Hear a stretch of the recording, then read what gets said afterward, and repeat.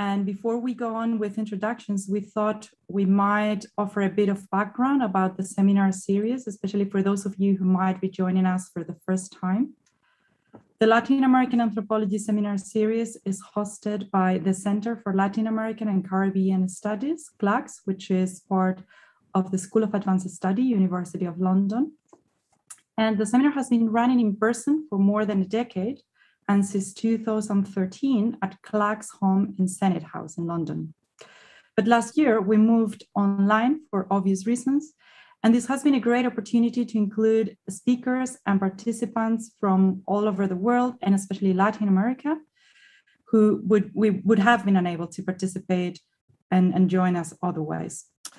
We are currently 3 conveners who jointly coordinate the seminar. Myself, Ainhoa Montoya, and I'm based at CLACS. Denise Roman Burgos, based at Aberdeen, and Jessica Sclair at Cambridge. And the seminar is thought as a forum for early career anthropologists and other scholars using ethnography in their research in Latin America to present their work in progress. But we like to kick off the year by inviting a more established scholar to share their work, hence our invitation to Gabriela. The seminar runs fortnightly on Thursdays at 5 p.m. UK time. So our next session will be on 11th November. And we're going to post the details of it in the chat. The full program is also available already on CLAC's website. So please do join us for other sessions as well.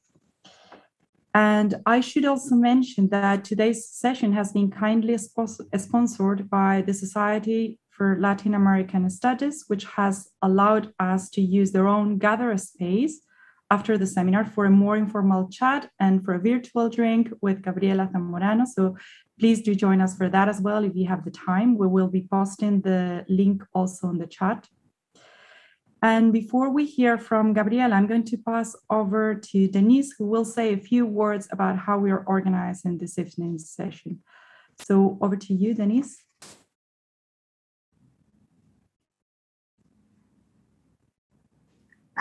Thank you, Ainhoa. Okay. So I'm delighted to introduce our speaker for today's session, Gabriela Zamorano. She is a professor and researcher at the Center for Anthropological Studies at el Colegio de Michoacán in Mexico. After having received her PhD from the Anthropology Department of the City University of New York in 2008, she conducted postdoctoral research on racial photography in Bolivia at the Musée du Quai Branly in Paris in 2009.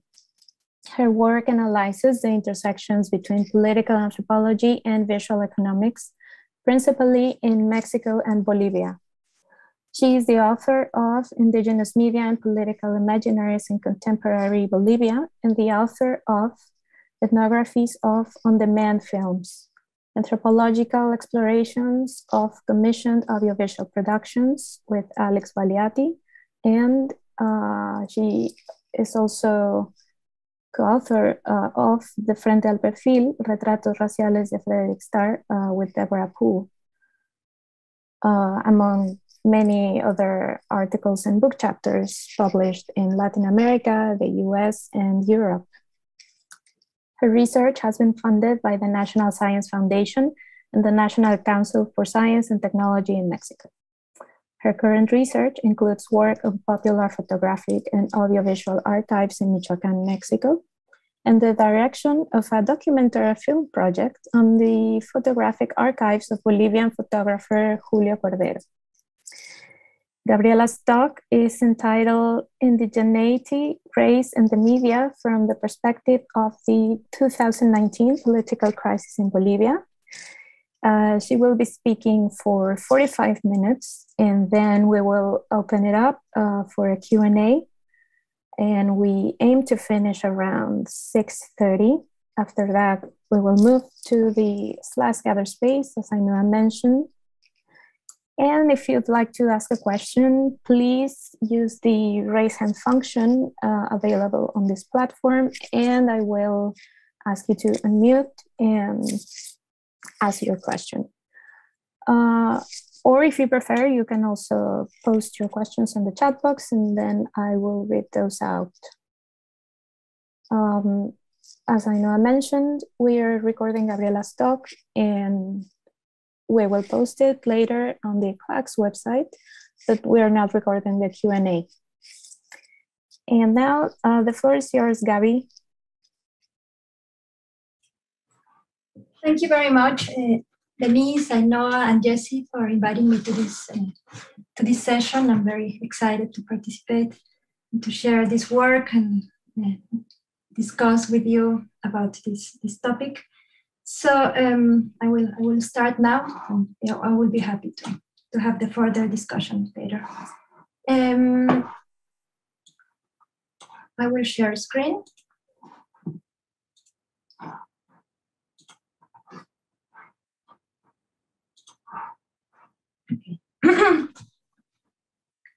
A few minutes before 5 o'clock on the afternoon of Sunday, November 10th, 2019, Bolivian TV news reporters interrupted their repetitive and breathless coverage of the events that for the past 20 days had marked the post-electoral crisis of the country to broadcast its culminating moment. Sin embargo, tengo la obligación de buscar esta paz. Duele mucho que entre bolivianos y bolivianos enfrentados, duele mucho que estos señores, algunos comités cívicos y partidos que han perdido, llevar a la violencia, llevar a la agresión, enfrentando entre bolivianos y bolivianos. Y por esta y muchas razones, estoy denunciando, enviando mi carta de denuncia a la Asamblea Legislativa Plurinacional de Bolivia. Muchas gracias. While President Evo Morales and his Vice President Álvaro García Linera delivered their resignation speeches, TV news channels were simultaneously broadcasting images like this.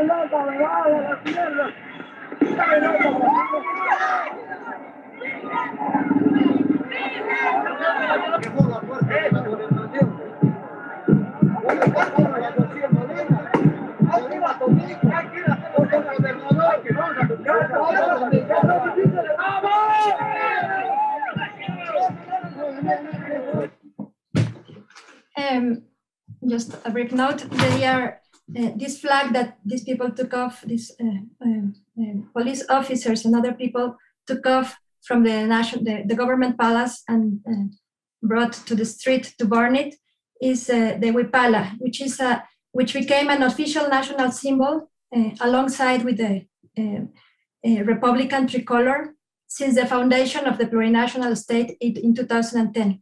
And it basically represents the coexistence of different indigenous nationalities in the country. Together with this kind of images, we could see images like this one.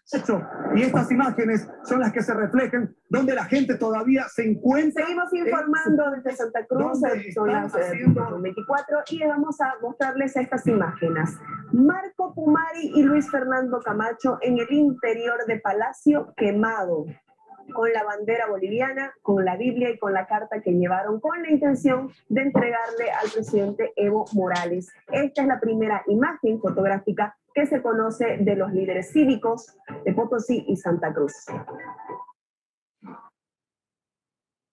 So all of this is happening at the very same moment, sometimes in screens sharing frames of all these different moments. No?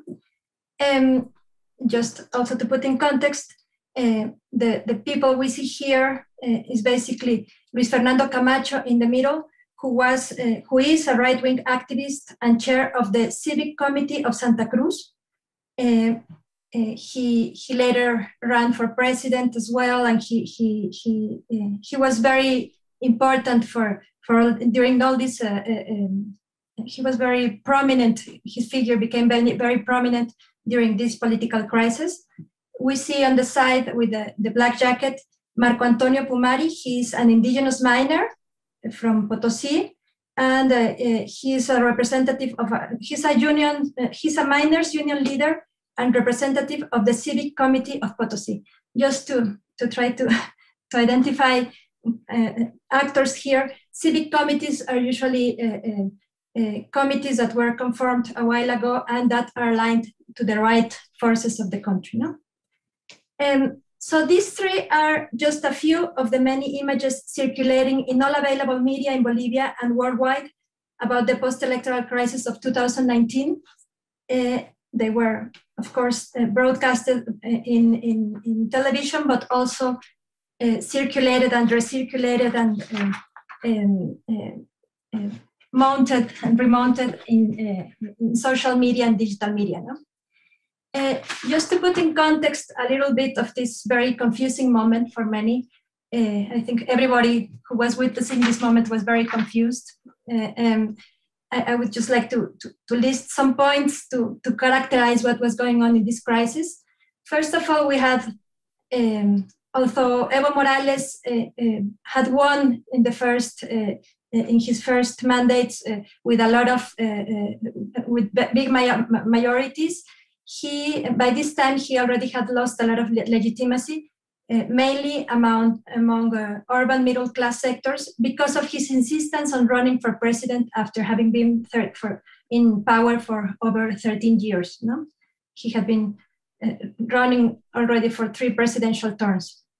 On the election day, on October 20th, the vote counting was showing very tight results between Morales and his main opponent, Carlos Mesa, who is not really a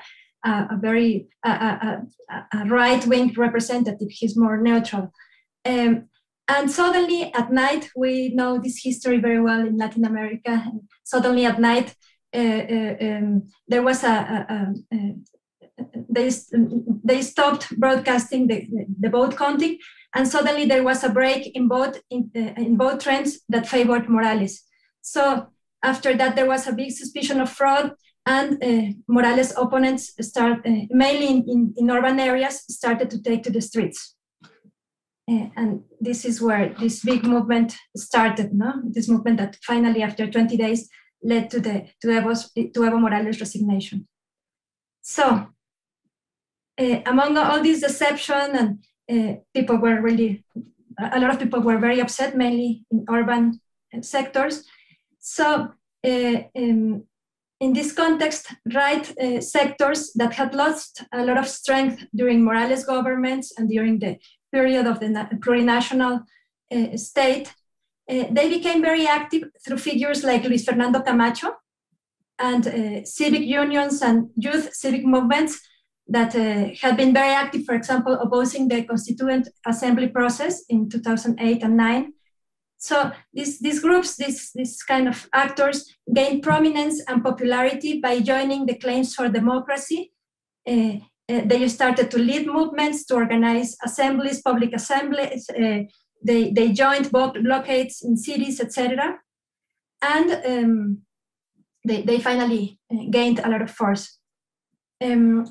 2 days after Morales resigned, and Morales and his whole team resigned, Janine Añez, who was a parliament oppositional representative, and she was substitute of the president of the Senate. She was not even the president of the Senate, but since the president of the Senate had also resigned and been threatened, so Janine Añez proclaimed herself as the new president 2 days after Morales resigned.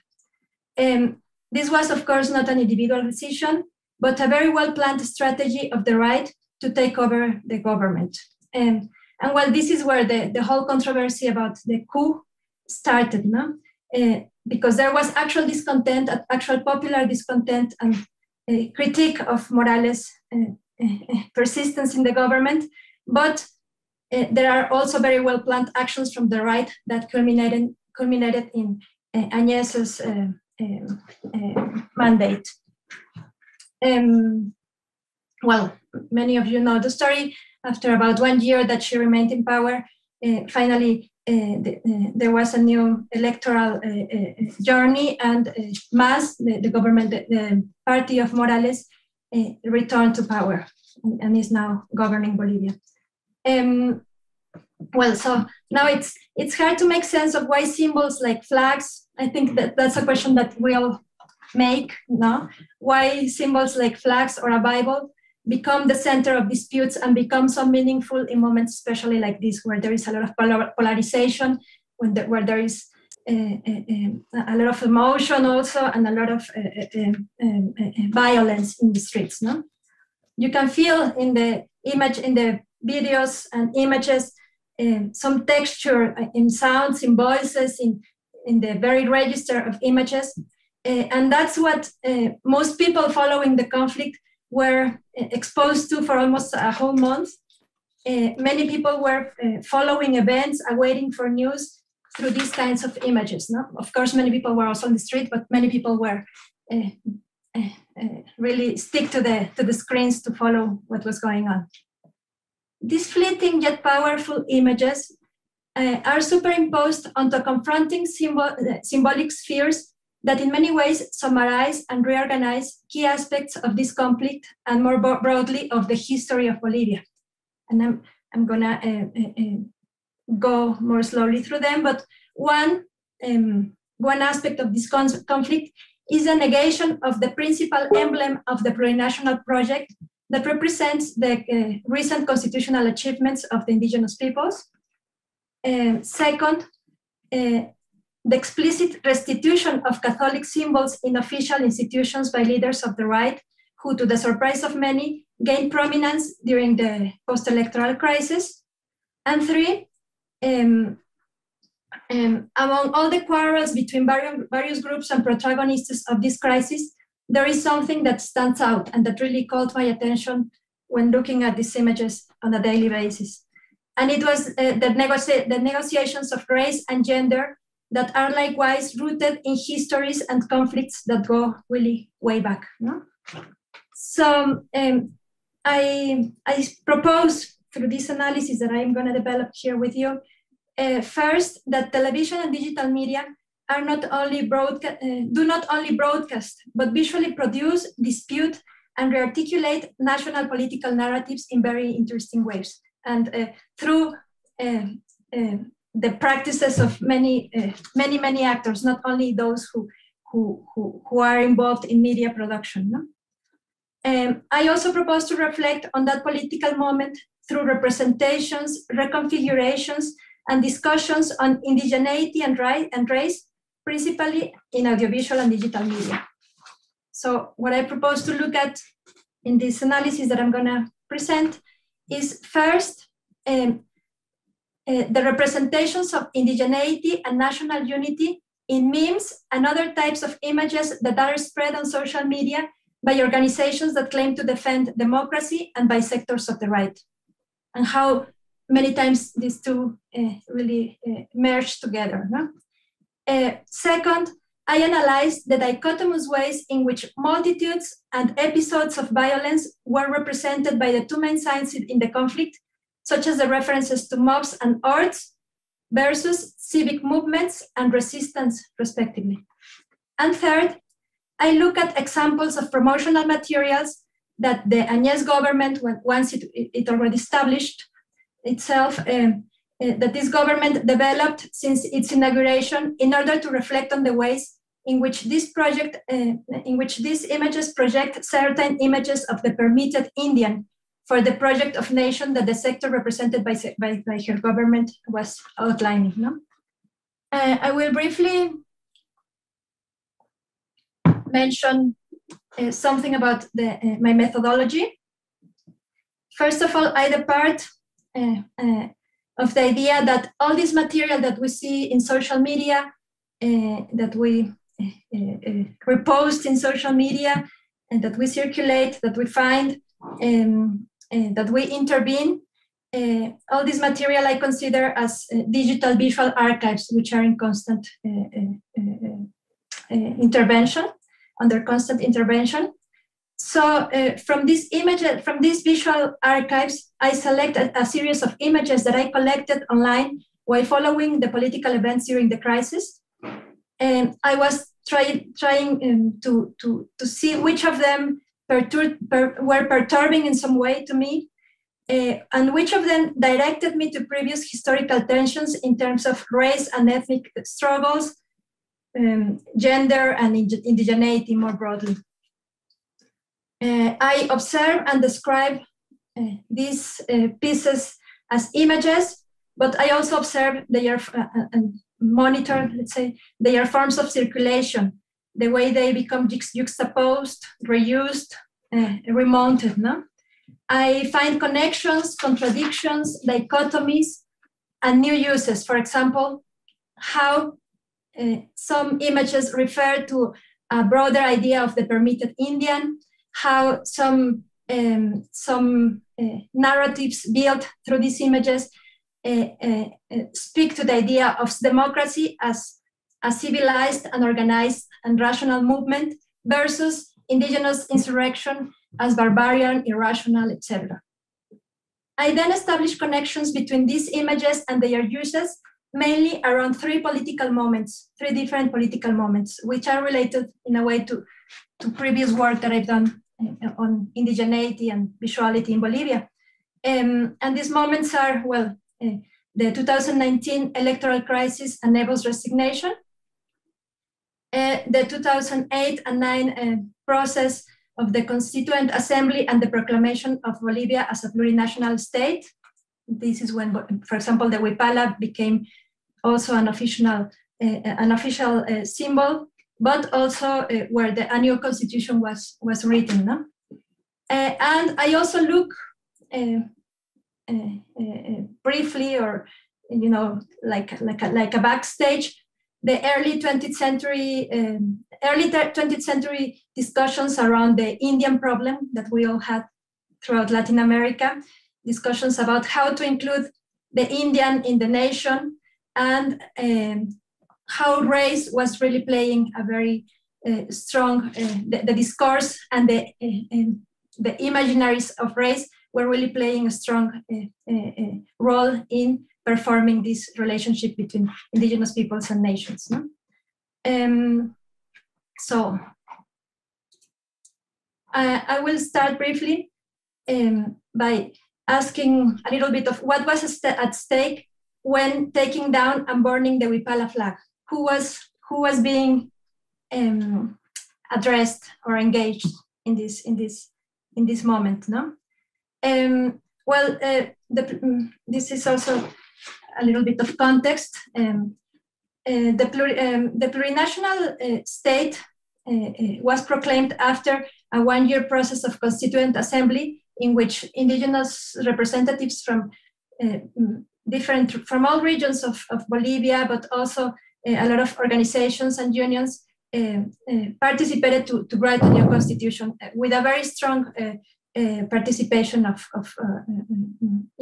that this new constitution was really one of the strongest in Latin America in terms of including the participation of indigenous peoples and claims for self-determination. For many, this process, the plurinational state and the Constituent Assembly were really beyond the victory of Morales and the Movimiento al Socialismo. This resulted from a wider struggle with much different historical roots by indigenous movements and unions, workers' unions and all that in Bolivia throughout the 20th century. No? This process, the plurinational process, involved the acknowledgement of indigenous peoples, now seen as nations, who inhabit the Bolivian territory, that their participation goes beyond their cultural and folkloric characteristics. This means going beyond a multicultural state to explicitly recognize processes of self-determination as well as collective and territorial rights.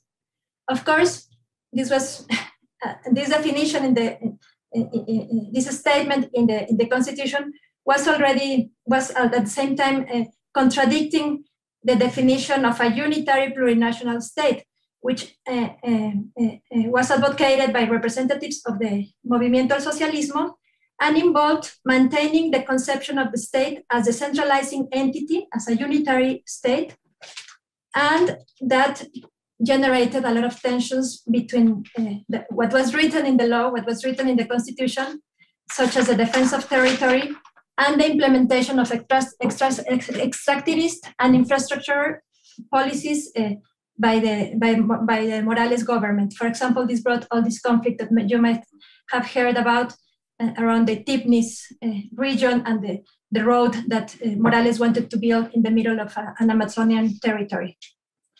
At the same time, plurinationalism then became an official institutional concept. In a way, when Andrew Canessa is talking about indigeneity as a possible hegemonic language in Bolivia, this is what it really became, no? Through the notion of plurinationalism, indigeneity became an hegemonic language in Bolivia, but also left outside a lot of indigenous peoples and regions, and of course, people who were making some kind of criticism against Morales' government. This process at the same time became very tangible or materialized in, for example, the indigenization of governmental institutions. And here you had these unthinkable images like people dressing indigenous clothing and chewing coca leaves and speaking their indigenous languages within governmental, within the parliament, for example. No? You had also like the institution of civic parades every year to commemorate the plurinational state every August 6th. And these parades were like official parades, like the ones we're used to, but people who were parading were indigenous peoples and miners and workers' unions that came from all different places of the world, and they were marching together with the army. So those were like this kind of very challenging performative instances in which you could see this indigenization of governmental institutions. No? At the same time, at a more popular level, you had all these buildings, this architecture and institutional, like building museums and all that, ordered by Morales. For example, this is La Casa del Pueblo, which he said was really challenging conventional and colonial institutions, architecture. And this is inside the Casa del Pueblo. This is a very large building right in the middle of La Paz downtown. And you had this kind of indigenous or so-called indigenous art validated through this kind of buildings. You had also El Museo de Orinoca, which is a museum that Evo created in his birth town, and which puts together all the gifts that he received from people and indigenous people from different places of the world. And here, for example, you see the batons that he received from the indigenous authorities from all over the world. No? And at the same time, beyond this institutional level, you had, for example, in film production, Jorge Sanginés, who was this very prominent militant filmmaker from Bolivia. Well, he started producing films using these meta-narratives of state meta-narratives and trying to rebuild history, to organize different narratives of history, which included indigenous heroes and leaders. And at the popular level, you had also this stronger presence of indigenous or urban indigenous expressions, such as the Neo-Andean architecture, which has become very popular in Alto and is becoming really, a phenomenon that many people are talking about around the world. And you had expressions that were already taking place, like the Fiestas del Gran Poder, but that became much more visible, and that in many ways, these kind of aesthetics are challenging conventional elite aesthetics. Of course, these people who participate in Gran Poder are mostly people of Aymara descent who now live in some neighborhoods in the city, and who have obtained a lot of economic and political prominence in the country. No? They are becoming like other kinds of elites. No? So at the same time, when we have all this institutionalization and somehow popularization of indigeneity, we have very strong criticisms to Morales and to his government. For example, these criticisms are made by intellectuals, feminists, etc. For example, Silvia Rivera Cusicanqui said that Evo, and I quote, is the facade of the Indian. He has usurped the symbolic added value of all the social struggles. Other intellectuals like Maria Galindo, a feminist, has insisted since Evo arrived to the power that he has been reproducing patriarchal nationalism, and many coincide that he really eroded the idea of plurinationality. So just to mention that how indigeneity became an institution, and at the same time there have been a lot of criticisms that do not only come from the right, let's say, and this is why it's so complicated to explain this specific moment. Well, now that I showed some of the images. Good morning. Sorry? Good morning. Oh, now that I showed some of the images that became normalized, let's say, during the plurinational state, I would like to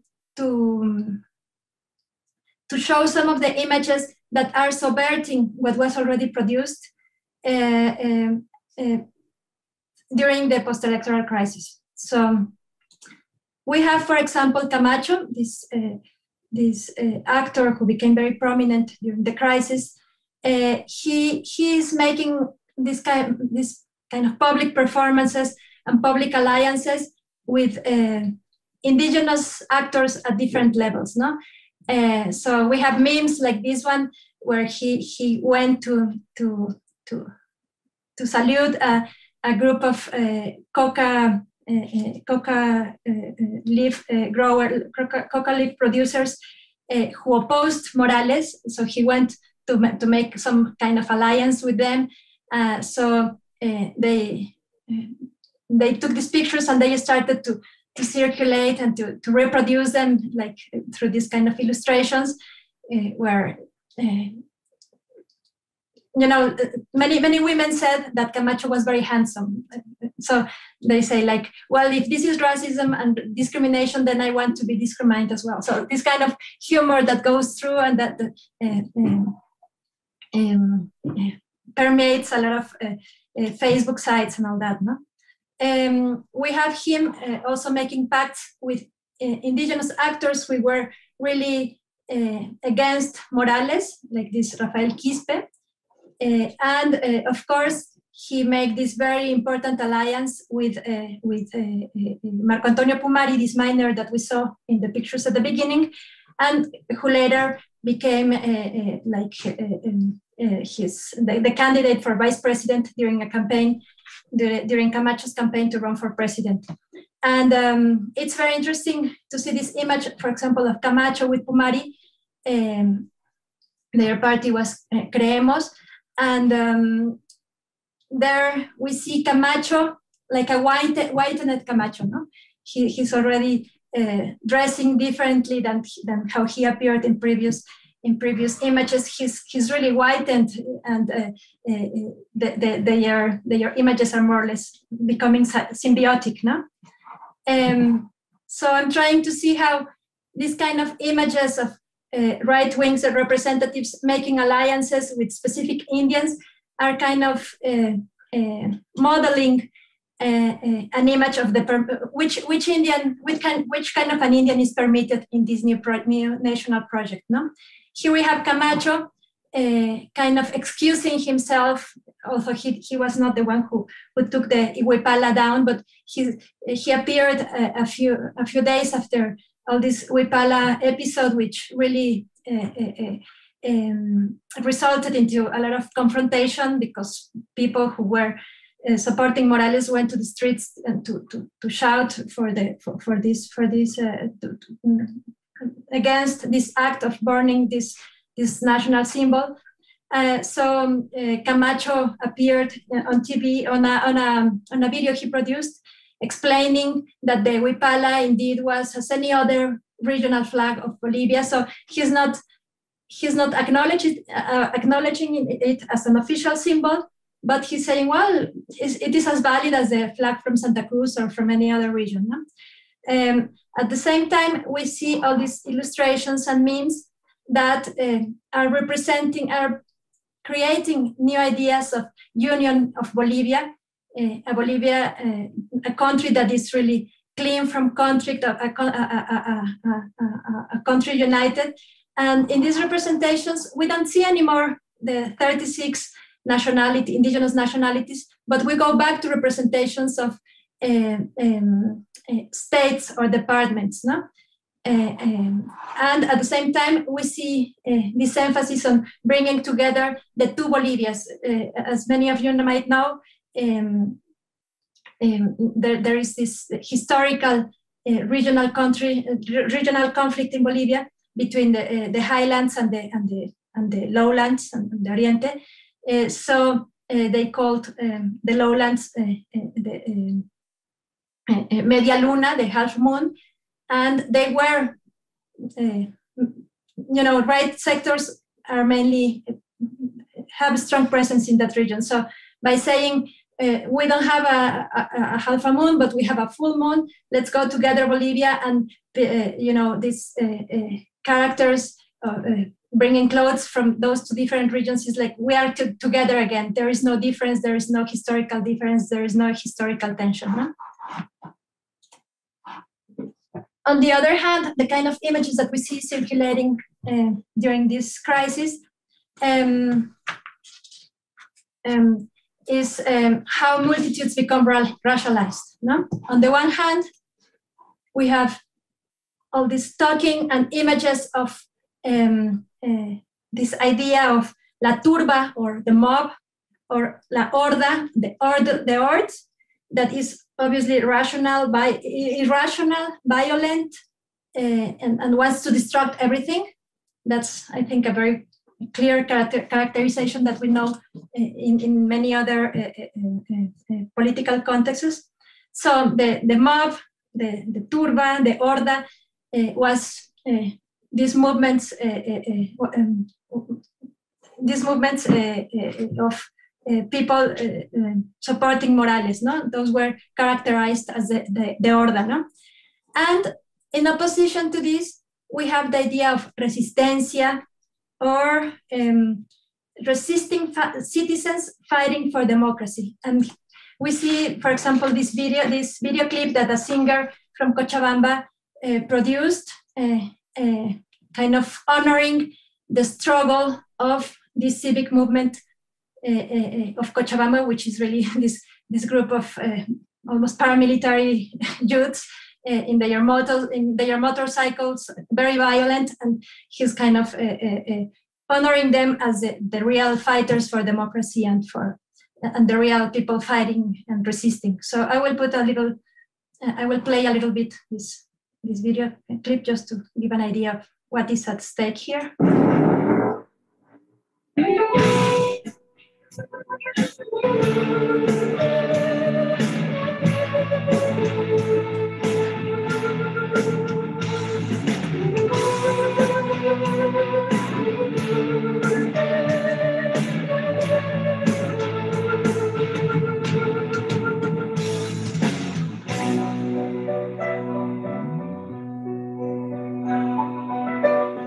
Corazón en pecho de metal, un día se mostró resistente al mostrar todo ese valor, la calle y mi bandera en la mente. Caballeros de la libertad, protegiendo a toda la ciudad. En la puerta mi madre dijo adiós, lucha por la libertad de tu pueblo. Y al volver la moto quedó atrás, solo una verde pañoleta se ha devuelto. Resistencia. I'm sorry to cut it. I know you're enjoying it. But so, well, yeah, we have here, it's very interesting how it is this kind of images in a very video clip aesthetics and kind of in a rock aesthetics as well, but playing a ballad. I don't know, it's a very strange subversion of some symbols, but these kind of images were really engaging for youth. Urban youths were very, very active in this movement, and these are very engaging images, I think, for them. No? This idea of going to the streets, of taking down dictatorship or fighting for democracy are really appealing, and I think that this video clip is very well achieved in that sense. No? There are other moments, well, I didn't prepare that part, but there are other parts in the video. You can look at it later. I can pass you the link. But there are other parts in which they show real shooting of, people demonstrating in the streets and all that. No? And even interacting with Indians, no? Which interactions with between middle classes protesters and Indians were really, really violent and really racist, and you see very kind interactions of the, to kind of vindicate those other images that were circulating also. So, well, on the other hand, and just now to start closing the presentation, we have all this campaign by Yanina Añez, who was running for president. Let's remember she was an interim president, so she was also running for president for another party called Juntos. So she's trying to really demonstrate possibilities of union, of bringing peace back, to reconstruct the house, literally, as this video will show us. And again, there is this tendency to present racial and class differences as erased, as completely erased, and there is only the idea of collaboration emphasized here. So let's see this brief of his promotional campaign, his presidential campaign.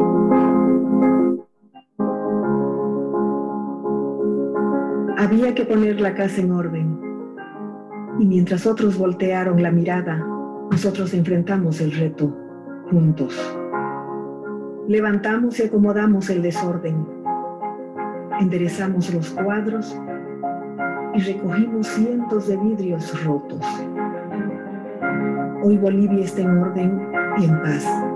No fue sencillo, era una tarea dura, y al asumirla entendimos su verdadera dimensión. Nuestra casa necesita mucho más que eso, mucho más de lo que pensábamos. Es una nueva construcción, una nueva manera de relacionarnos. Olvidemos el uno contra otros y trabajemos unos con otros. Mi compromiso es con Bolivia y con los bolivianos. No tengo más compromisos que ese. Poner mi alma y mi corazón como lo han hecho ustedes, con valentía y fortaleza. Es una nueva Bolivia. Es tu casa, la casa de todos. Y yo estoy dispuesta a hacerlo si lo hacemos juntos. Okay, so we have this, I think for those who speak Spanish, this is very eloquent, how let's get together, let's erase conflict, we are together reconstructing the house, no? And at the same time, Agnès is, well, this is a very interesting piece. I analyze it more in detail in the paper that I wrote and that I can share with you. But this is a very interesting piece in terms of, whitening actors. All different. This is actors of his team, of her team, who are representing some kind of the diversity in the country, different skin colors and all that. But at the same time, there is no racial tension. No? Even with indigenous, I focus especially in this woman, indigenous woman, who is really smiling at her, and it's this attempt to demonstrate that everything is conciled, that there is no more conflict, no racial conflict, that contrary to what we saw in the streets on a daily basis. No? And on the other hand, we have, for example, this event that Janine Agnès organized to vindicate the Chola, this woman of indigenous origin or indigenous women living in cities and considering these very popular classes in the cities, in markets and all that, and vindicating this woman as a national emblem. Indeed, there is a very complex historical ambiguity of this category. So the cholas that she invited for this event are the famous catwalk cholas who are participating in fashion events internationally. And at the moment that she's acknowledging the chola and this actor who is representing Bolivia's diversity in a way, but at the same time she's developing all this, she's underseeing all these women who are opposing her government and who are really political and who are as well cholas. Well, she's what Yola Mamani, a feminist activist, she's very interesting. She's also chola. She says what Agnès is doing is that she's trying to improve the status of woman and fight the discrimination on the grounds of race, work, and gender. No? Mamani also says that this is a false focus on gender in order to, and I quote her, whitewash the racism of her government and make it seem as if she's humble and of the people. No? So this is the kind of performative strategies that were developed during her government and after the crisis in order to, and by different actors of her sector in order to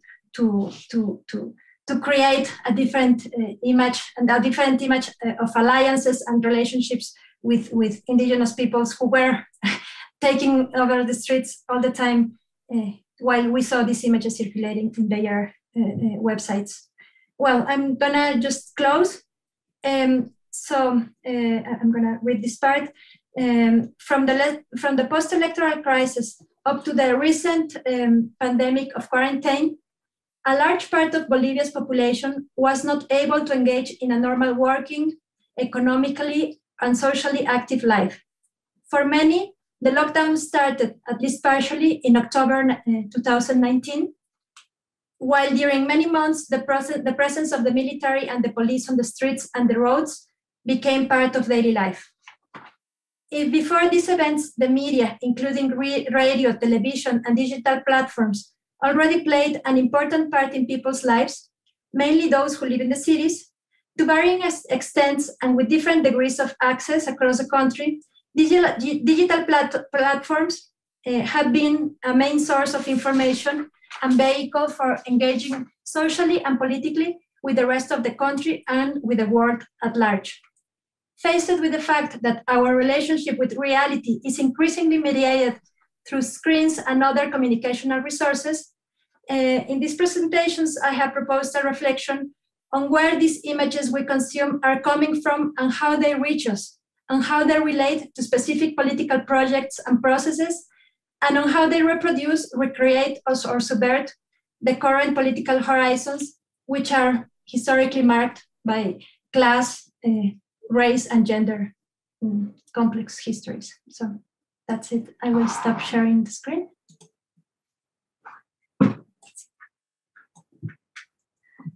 Thank you very much, Gabi, for this very interesting and thought-provoking presentation. It really came together with all the videos and the images and memes, etc.